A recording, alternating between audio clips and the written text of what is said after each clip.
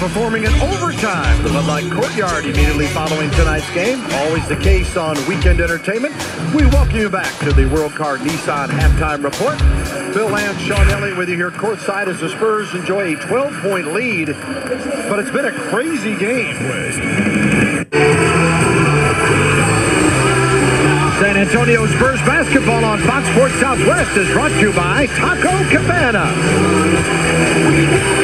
and by USAA. USAA is proudly serving the financial needs of current and former military members and their families.